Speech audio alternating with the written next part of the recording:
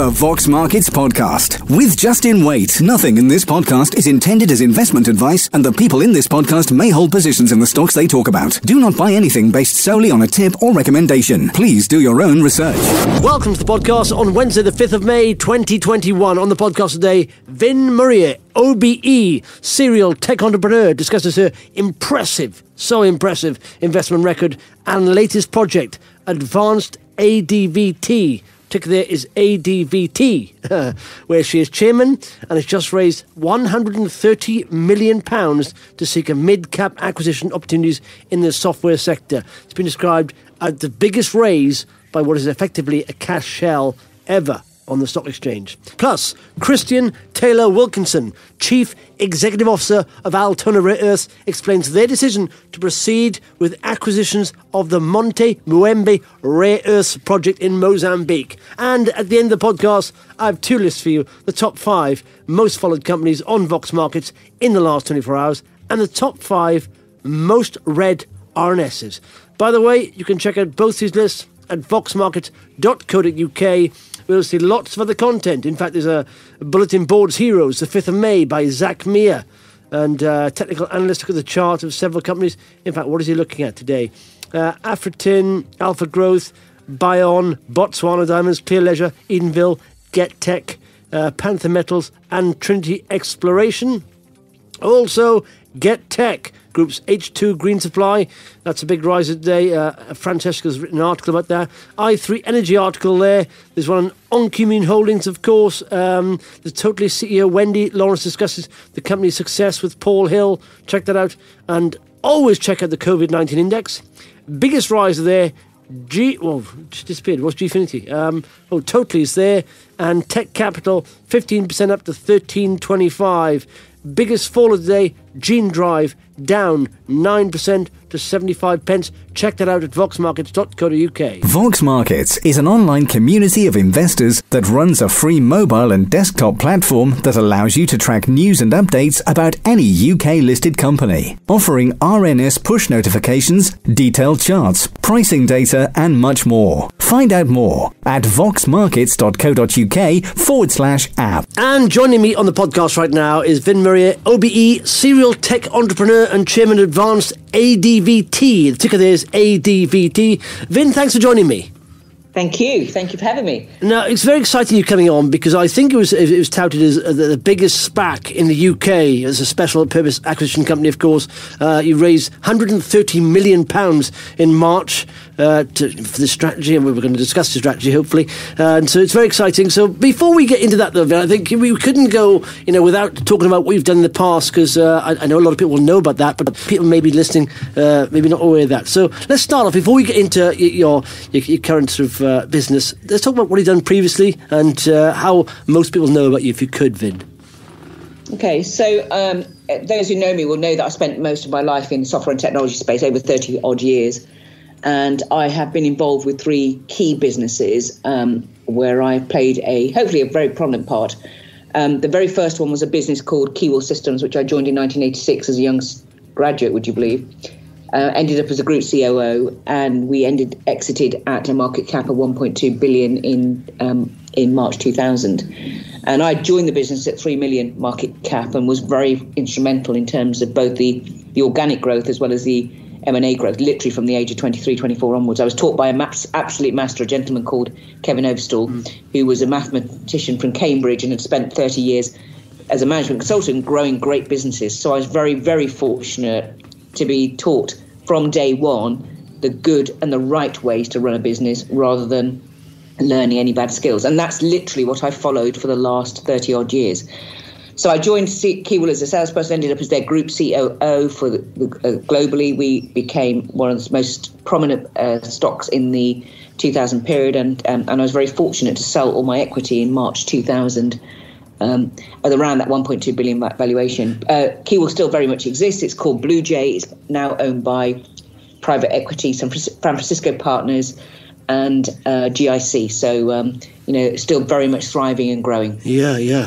The second business. Now, the interesting thing about that one was, even though I did pretty much a hell of a lot of the work, and everybody was, Kevin Overstall actually said to me, he said, we all knew that I'd done all the work, but I wasn't getting the credit. The truth was the men were getting the credit, and I didn't like it particularly. So, and Kevin remember saying to me, he said, well, you know what, you know you did it, I know you did it, go show the buggers you did it.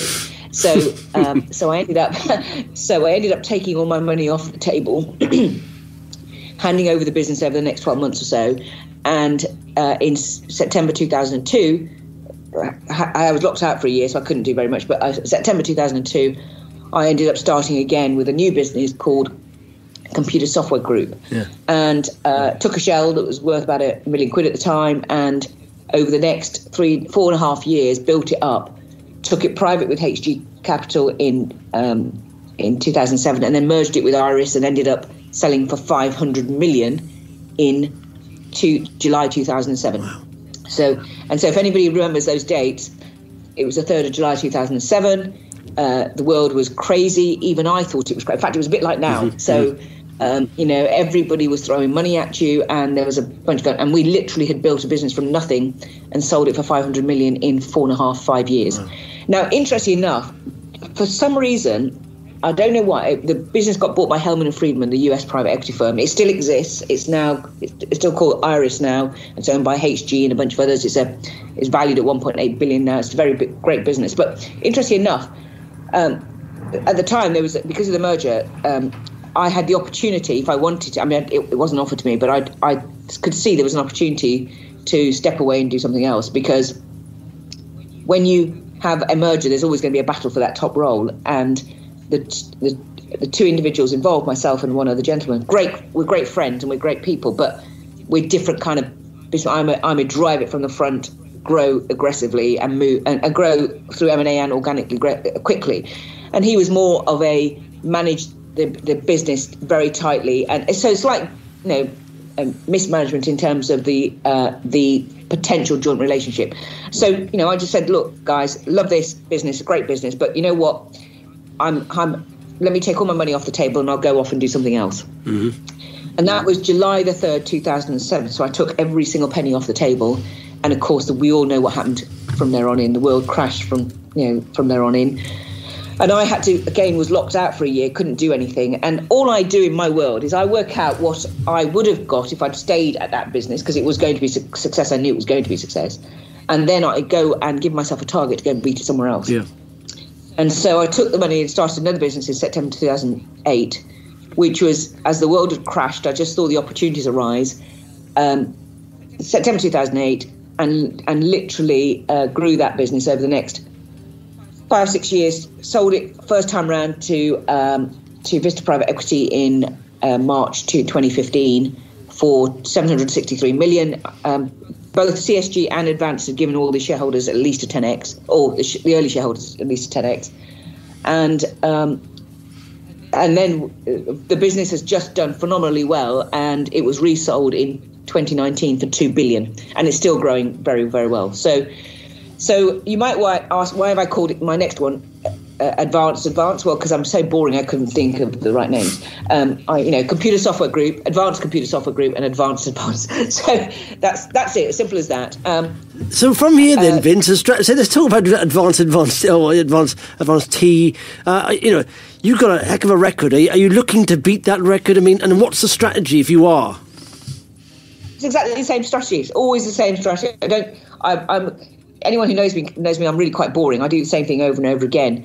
The truth is, I look for great businesses that are generally software business, or there's an opportunity to transform something into being a digital software business, where there's high recurring revenues and very sticky customers and lots of free cash flow, and the opportunity to cross-sell and upsell to do something really quite amazing with it. And generally where there are high barriers to entry, i.e. once you're in, it's mission critical to the organisation, so therefore they can't really go. And ideally where it's founder owned, i.e. where the organisation, and the reason I want founder owned is because if you buy something from private equity, they've leveraged it up to the eyeballs and not necessarily always invested as well as they might have done, but they would have got a great return on the business. Founder-owned businesses, the people tend to look after the business really well. They look after their customers and their people and their culture. But the one thing that often happens is when they've created something amazing, they get concerned about losing it. So therefore, they don't grow the top line as much as they might have done if they were more risk averse. But those businesses are perfect because the customers tend to be very loyal, and the employees tend to be fantastic. So if you can build on that through a combination of, some kind of organic growth and some growth story around the M&A, it becomes a really great place to be. Yeah. And how does that work? The foundations are fantastic. Yeah. And how does that work then? Do you have a sort of a short list, or have you got your eye on one target, or how does that work? Well, I'm reasonably well known in the market, so I spend all my time talking to great businesses. I'm very, very privileged to say that I can pretty much pick up the phone to anybody, of course, anyone, and they will speak to me. And so I'm very fortunate that I get to speak to great people. It has to be at the right time. People need to want to do something at an appropriate time. It comes to where they are in their life cycle, and where their ambition lies. So you can't force anybody to do something, but you can just give them some ideas about what is possible with their amazing business, and then let them come to you. And that's all I do. I mean, my job is to help somebody take their business and just put it on the next platform. It's not to recreate something, just to run it as it is. And if a lot of people have great ambition, they just want to take some money off the table. Yeah. You mentioned back there then, you said it's very similar right now to 2007, where people are just throwing money at everything. And does that worry you? And how do you create the value in a sector where American tech has had a bit of a sell-off, but it's still a bit frothy, isn't it? Yeah, it is very frothy. And to be honest, you have to be very ultra careful in these particular markets. And it's that old, dynamic, isn't it, about when do you get out? So what I tend to do is I look for businesses whereby they haven't managed to get onto that trend for a variety of reasons. They maybe haven't moved the product onto the cloud as yet, or the founder hasn't been as risk averse, so therefore they haven't put the kind of development money into it. Or there'll be a bunch of reasons, not because they're negative businesses in any way, shape, or form, but because they just didn't get on that track. And there's an awful lot of hype about certain types of sectors, like the fintech space and there are certain, and SPACs generally in the States, as it were.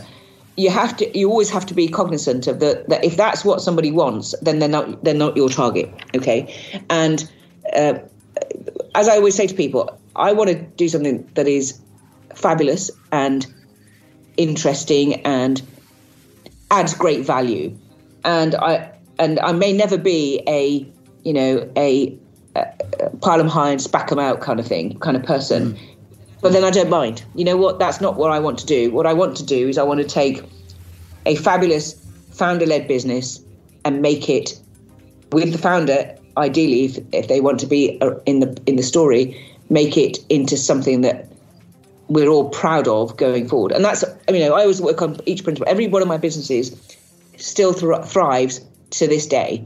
And a good testament to you as an individual and to the team, actually, not just me, I couldn't do any of this without my teams, is that the businesses goes from strength to strength when you're not there. And that if you get to do that, then you're doing the right job. Yeah, absolutely. So you raised 130 million. Were you happy with that? Were you surprised by that? To be honest, what actually happened was we had a great deal lined up, and then for a variety of reasons, it moved to one side. And the institutional shareholders just said, look, Vin, we know you're going to do a great thing. Why don't you just take the money anyway? So we could have taken a lot more, but, there's no point having a load of money. I don't want to waste anyone's money. What my bottom line of it is, I want to do something amazing. If we can find the right amazing thing to do, then thank you, we will do it. Yeah. If we can't, I'm not going to waste your money. Yeah. Have it back. And I've been very, very fortunate to be incredibly successful and have made an awful lot of money. It's not about the money. It's about doing something fabulous. Yeah. And did you put some money in? Yeah, of course. I've got 20-odd million quid in it. Wow. Okay. And who are the sort of main institutional backers then, Vin?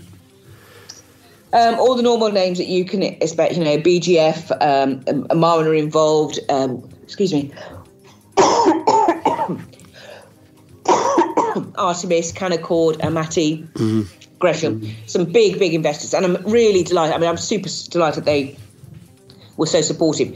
But I work on the principle that I'm a fantastic person, I'm a great personality, etc., but in the end, people back you because you make them money, and and money always follows money. So we're going to do our damnedest to get the right kind of thing in the right place, and then we'll go for it. Yeah. And have you got any sort of previous colleagues from Advanced Computer Software joining you? Yeah, of course. I mean, we're very incredibly. I mean, I have to say, when I left Keywell, a bunch of people joined me to CSG, computers, and from Computer Software Group, they came to Advanced, and from Advanced, they're coming here. So we've already got 3 or 4 people already lined up. In fact, I had a team of 10 lined up, and they're all sitting in the background helping me find deals. But as and when they're ready, and when we find the right things, and if it's the right thing for them to be involved, because what I don't want to do is displace the current management team if they are the management team that should be running it. You know, my team is there to support, not to take over. Yeah. And I said, you got to wait until the right time. Do you have a time pressure on you at all? Do you feel like you have to do a deal by a certain time or not? No. I mean, the reason I don't is because I've been around an awful long time, and there is no get-rich-quick scheme here for me. I've made more than I can ever spend in my lifetime. Factually, in the next 5 generations of lifetime. Who the hell cares about that? What I'm really interested, can I create something? Can we do something amazing? Can we do something that will grow the next 1-2 billion valuation business? And if we can do that, let's do it with great passion and energy, and make everybody involved proud of what they've achieved. Yeah. And yes, people will make money because that's the nature of the game. You know, if you do the right things happen.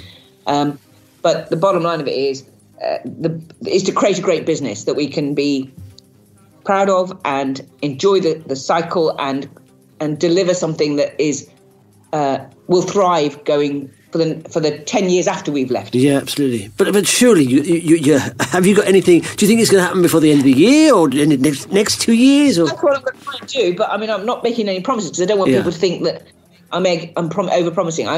We are actively working on lots of things. Yeah. And with God's blessings, we'll get something. Yeah, it's got to be quality. Cool. All right, Vin, well, listen, every day in the podcast, I highlight the top 5 most followed companies on Vox Markets. To get on that list, of course, people have to hit that follow button.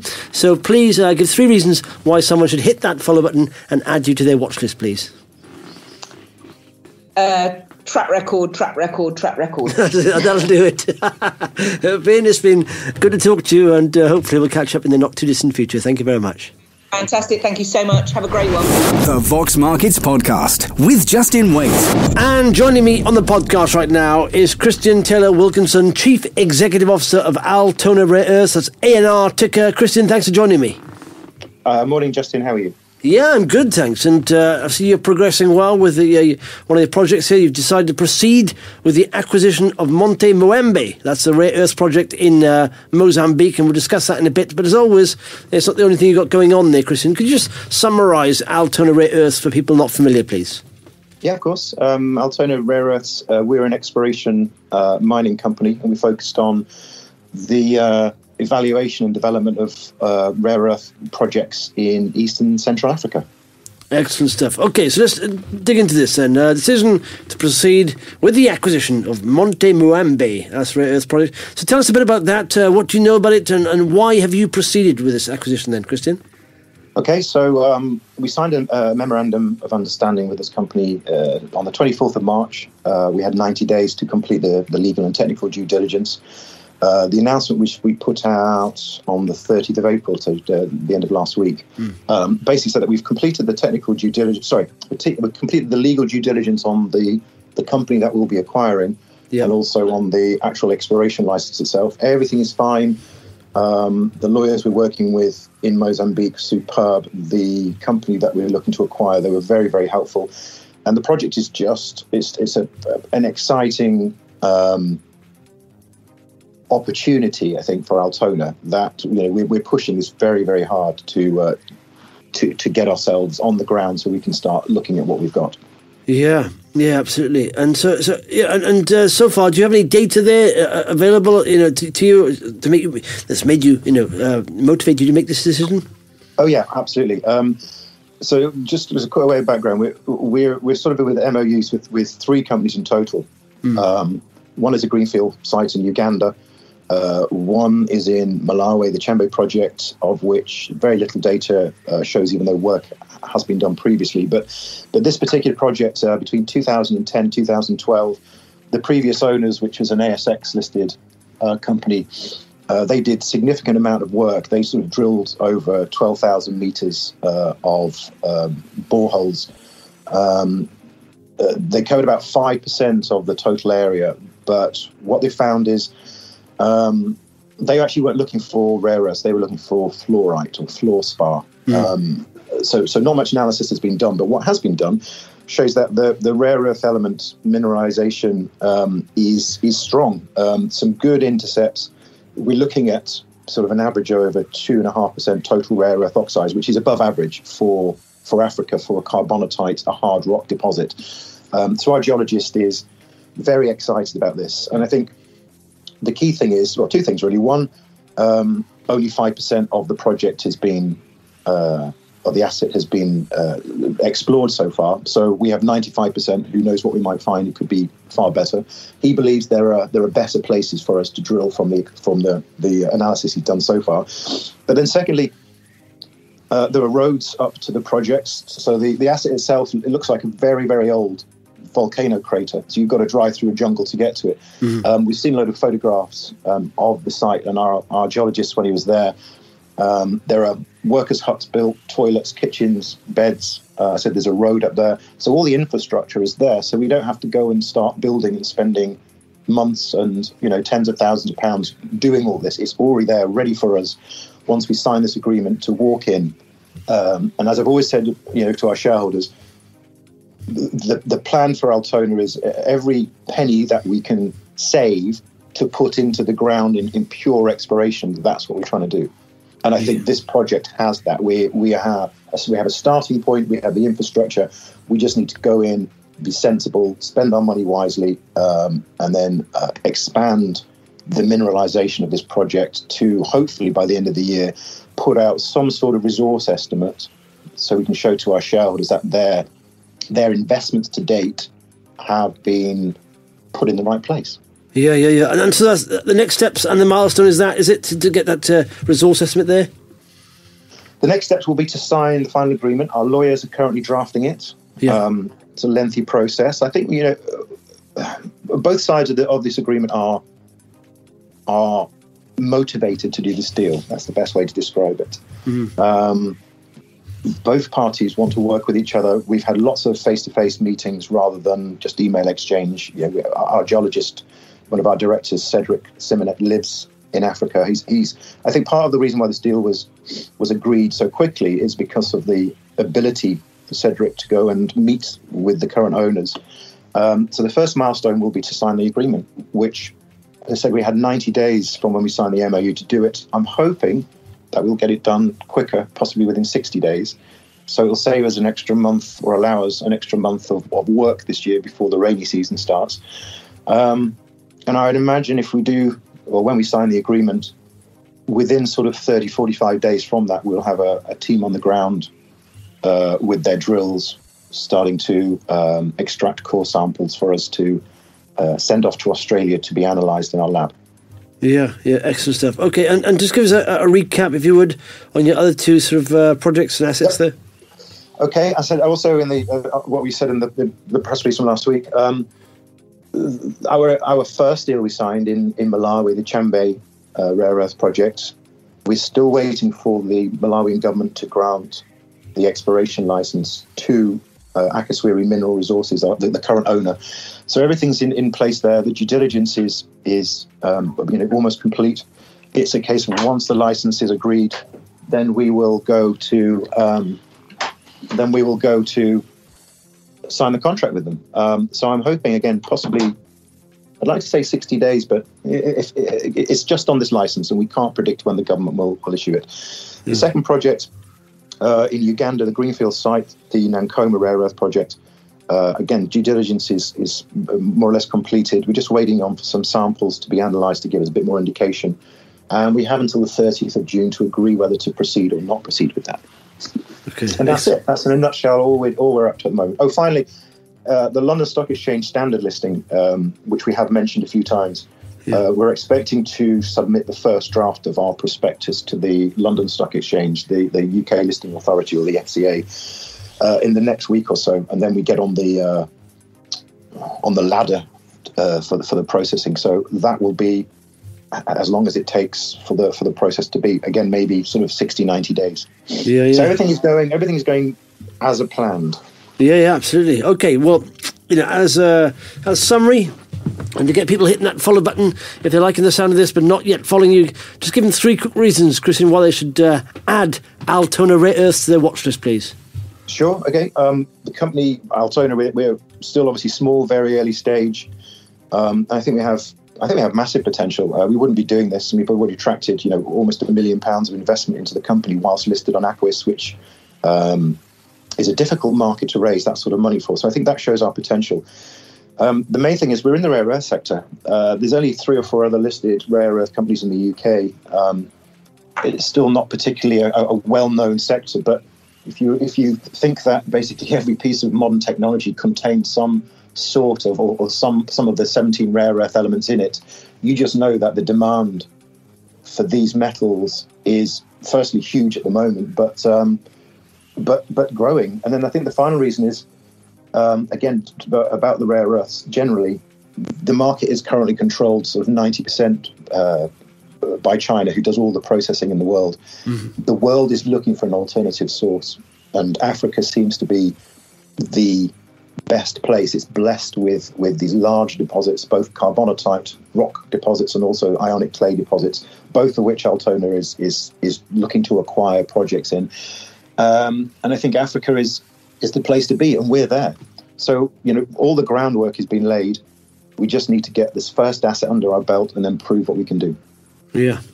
Marvellous stuff. Good to chat to you, Kristen, and hopefully we'll be catching up in the not-too-distant future. Thanks very much. Thanks, Justin. Good to talk. Okay, it's time for the top 5 most followed companies on Vox Markets in the last 24 hours. They are at 5, Boohoo, down 1.4% to 321. At 4, Helium 1, down 6%, 21.6. At 3 is Kirias Mineral Resources, non-mover, 25 pence. At 2, it's East Star Resources, 3.1% down to 7.75. And at 1, Tirupati Graphite, that's up 5% to 106. Okay, time for the top 5 most red RNSs. They are as follows. At 5, Greatland Gold, Grant Options, Chief Executive Officer. At 4, Tiziana Life Sciences, TLSA Strategic Initiative with Tekowana, Japan. At 3, Argo Blockchain, posting an annual report as well. Remote Monitoring Systems at 2, trading update. And 1, it's Omega Diagnostics, positive data for Mologic COVID-19 antigen test. That's it for the podcast. Thanks for listening. Muchos apreciados. The Vox Markets Podcast with Justin Waite. Nothing in this podcast is intended as investment advice, and the people in this podcast may hold positions in the stocks they talk about. Do not buy anything based solely on a tip or recommendation. Please do your own research.